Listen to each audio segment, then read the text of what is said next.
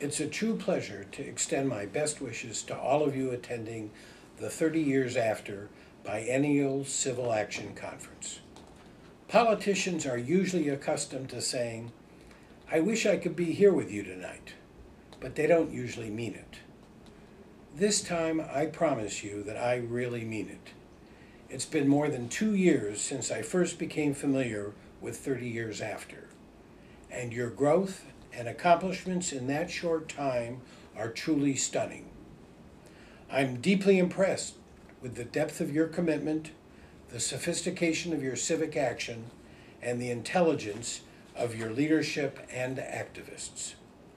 On a personal priority of mine, the recently enacted comprehensive Iran sanctions accountability and divestment legislation, 30 Years After played an invaluable role in building community support and political pressure that resulted in its overwhelming passage by Congress. It was both heartwarming and wholly appropriate that your own Sam Yerby was at the White House to witness President Obama's signing the bill. It is by far the toughest sanctions regime ever imposed on the Iranian regime and is already having dramatic impacts on investments in its energy sector, its ability to import gasoline, and perhaps most importantly, its financial system.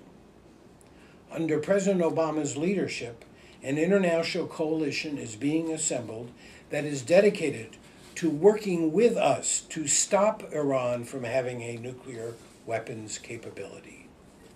While it is too early to tell whether the sanctions strategy will achieve this goal, if it doesn't succeed, we will be faced with two terrible choices.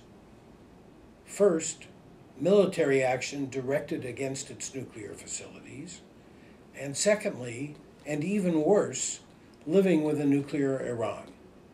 That alternative is not an acceptable one, given the nature of this regime.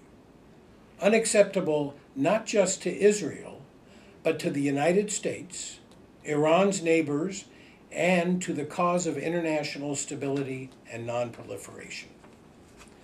While stopping Iran's nuclear weapons program is our highest short-term priority, our agenda should be much larger. Iran is the world's most active state sponsor of terrorism.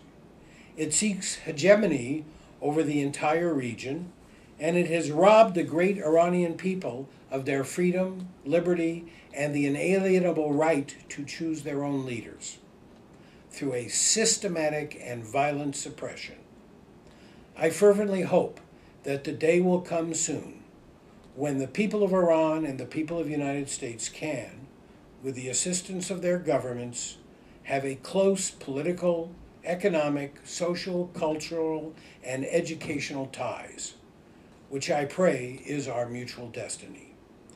In closing, let me thank 30 Years After for all that you have accomplished, and at a personal level, from bringing me closer to the Iranian American Jewish diaspora, many of whom I'm honored to represent in the House of Representatives. Thank you very much.